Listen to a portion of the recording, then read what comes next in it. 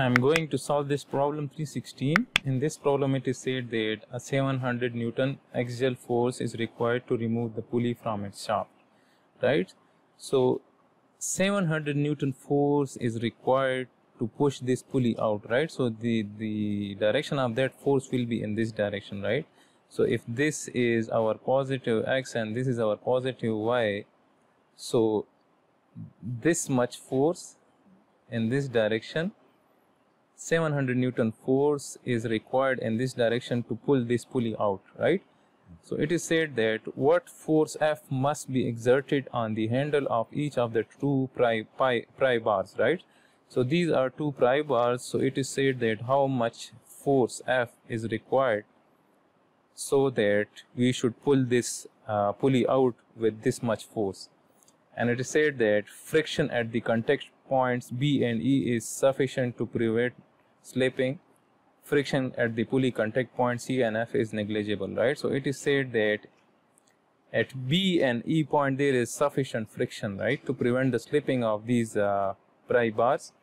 And further it is said that at point C and F the friction is negligible, right? So at this point C and F the friction is negligible.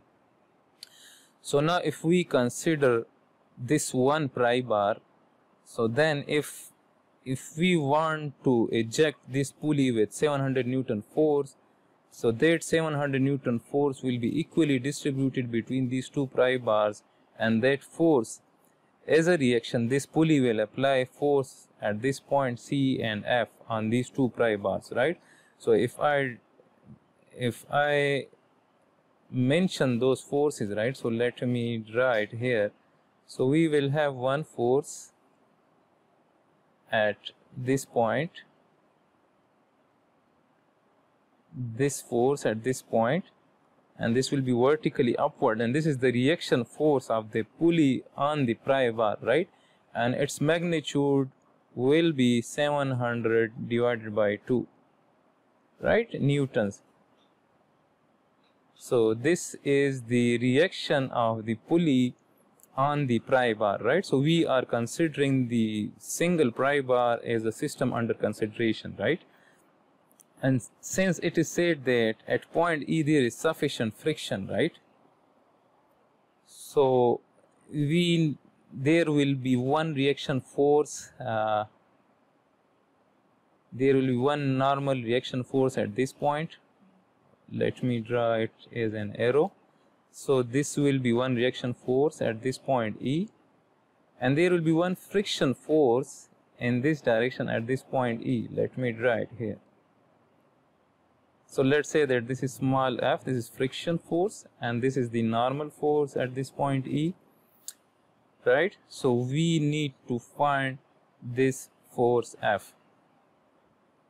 So for calculation we will consider this single pry bar, right? So if we apply the summation of moment at point E equal to 0, since at point E we do not know this normal force and we do not know this friction force, so if we take the summation of moment at point E, so this N and F are not producing the moment at this point E, so they will not be included in this equation. So by using this condition, these two forces will be eliminated from the calculation, right? So whenever there is unknown forces at a particular point, so they can be eliminated by finding the summation of moment at that point.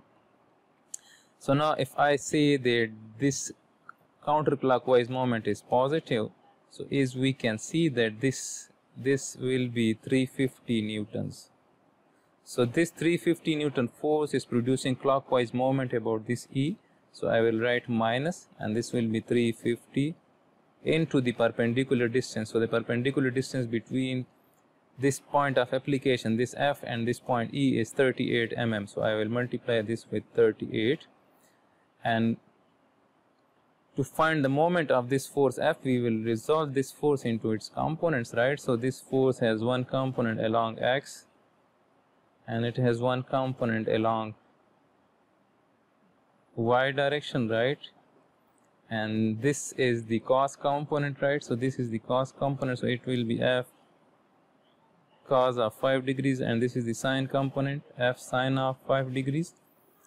So as we can see that this cos component is producing the counterclockwise moment about this E, so we will write plus, and that will be F cos of 5 degrees, and the perpendicular distance of this cos component from this point E is this much, that is 250 mm. So I will multiply this with 250, and similarly this sine component is producing counterclockwise moment about this E, so I will write plus, and this will be F sine of 5 degrees, and the perpendicular distance of this sine component from this E is this 31 mm, right? So this distance, so we will multiply it with 31, so this will be equal to 0.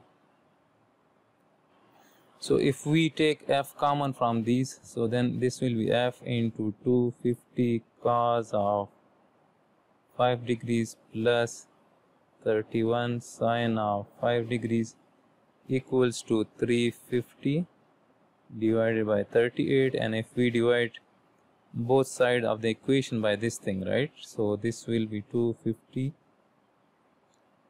cos of 5 degrees plus 31 sine of 5 degrees, so this will be cancelled out.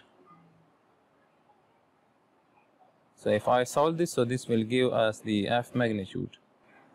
So the F magnitude comes out to be 52.83 newtons. So this is the solution of this problem.